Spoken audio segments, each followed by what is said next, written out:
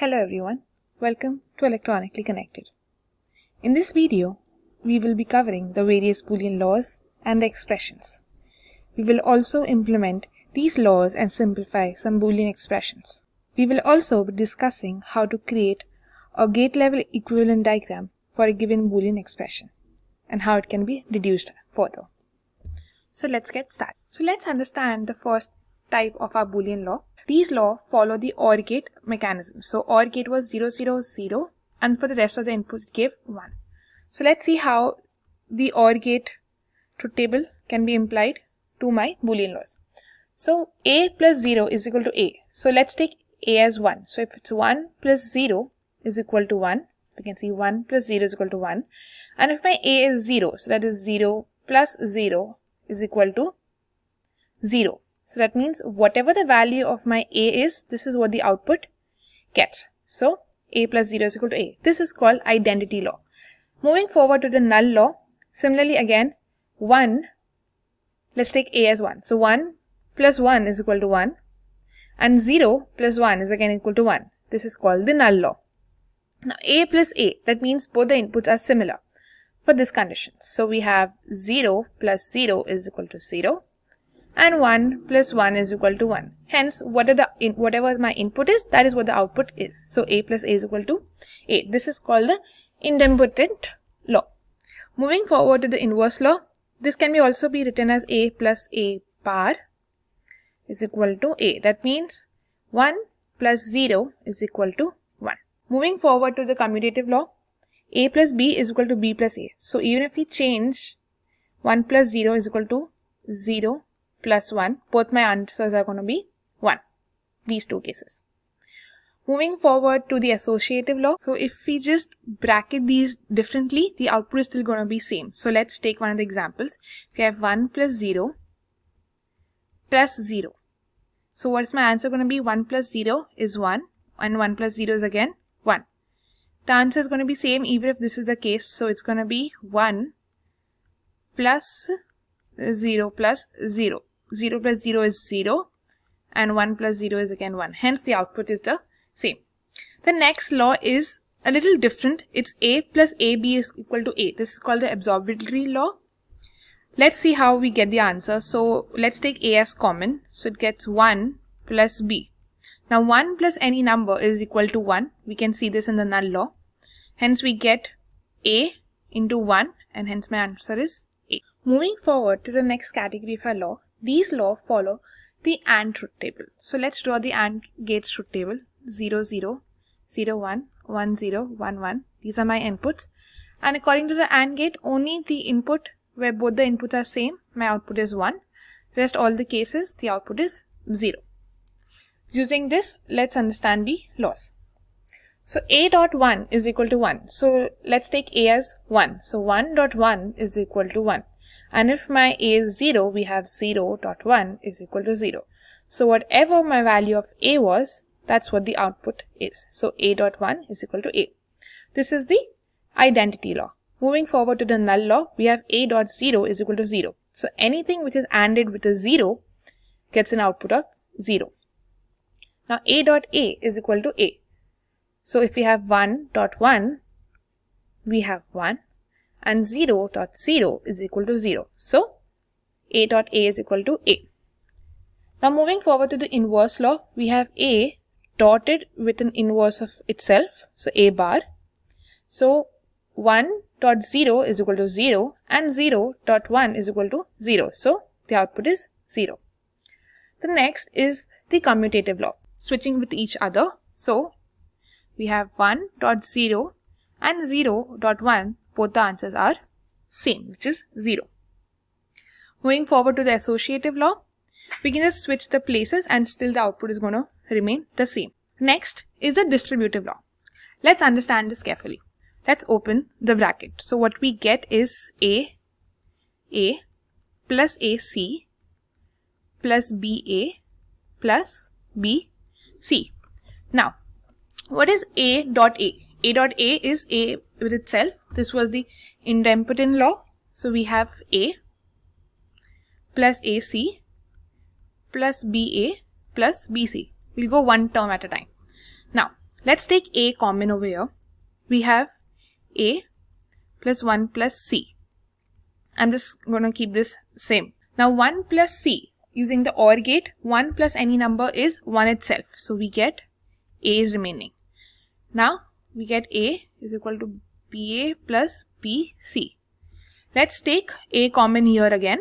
So we have A, 1 plus B plus BC. Again, 1 ORed with any number is 1 itself.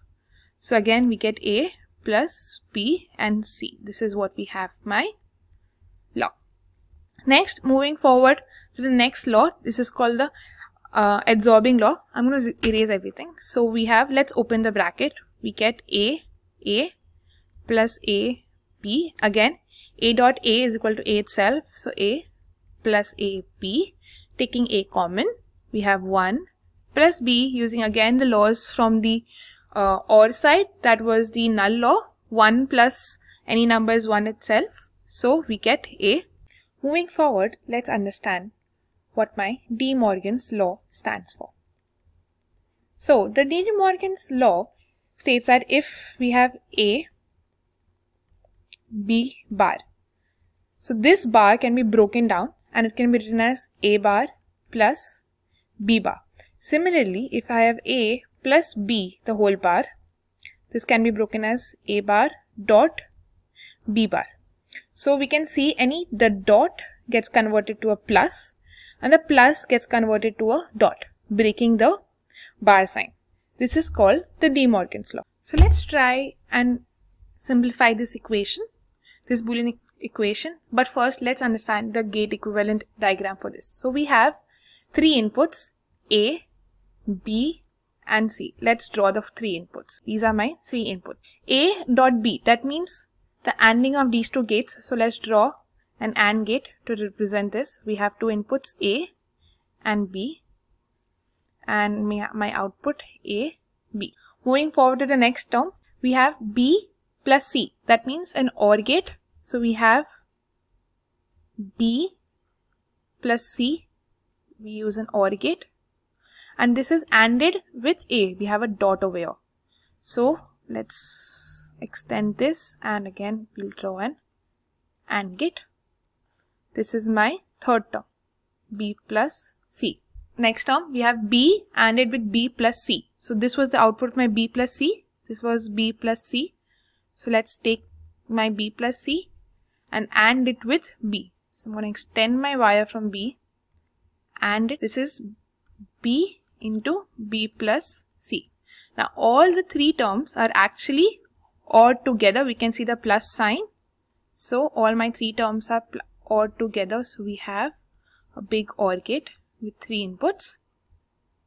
The first term, second term and third term ORed together to form Y. So we have A, B and C forming the gate equivalent. So here we can see the number of gates that are used are 1, 2, 3, 4, 5. But this is a lot number of gates. We need to reduce the number of gates. That's where the simplification comes into picture. So let's try and simplify this first. So let's open all the brackets.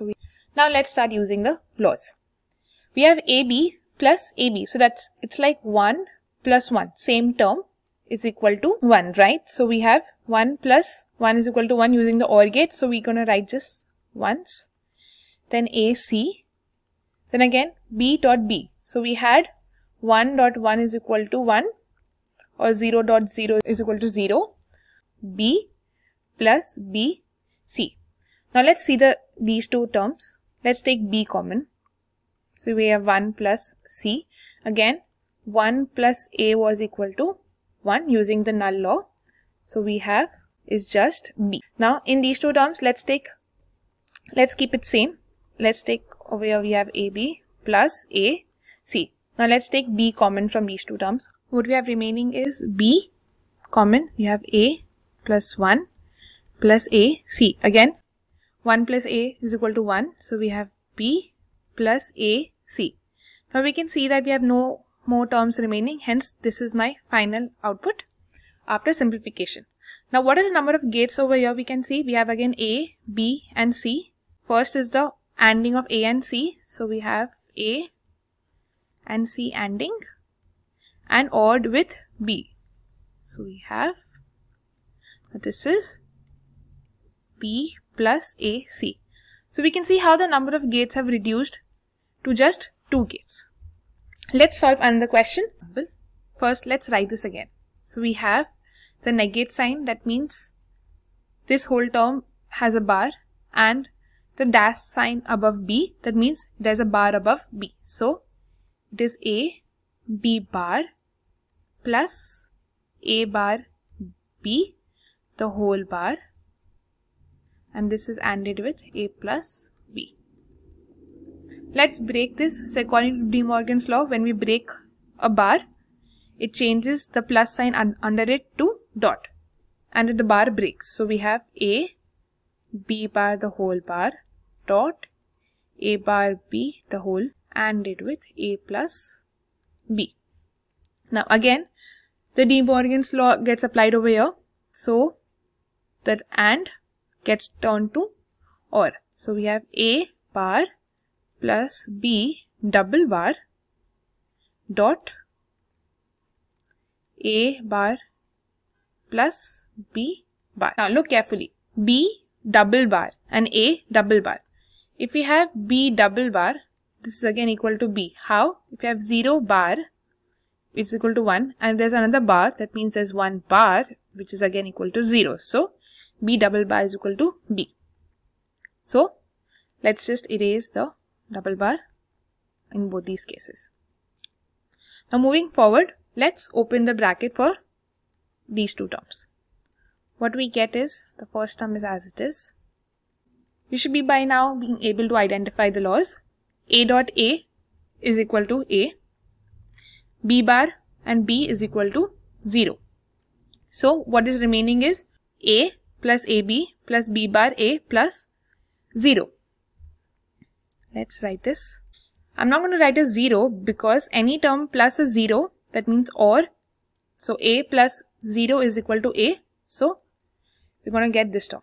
Now let's take A common from all the 3 terms. So what we have remaining is A 1 plus B plus B bar, and the first term is as it is. So what we have is 1 plus any term. So 1 plus any term is again 1 itself and 1 dot. So what we have remaining is A bar B, and here we have A. 1 plus any term is 1 itself, so 1 dot A dot 1. Now what is A dot 1? Is again A itself. So what we have remaining is A bar plus B and A itself. Let's open the bracket. So what we have, if we open the bracket, is A bar plus A B. Now recalling our inverse law, A and A bar, so that was 1 dot 0 is again equal to 0. So we have 0 plus A B, and 0 plus any number is the number itself, so the answer becomes A B. So here we can see how such a big term got simplified to just A B. So the original number of gates that we would have had in our term, given term, would be 1 for this, 1, 2, 3,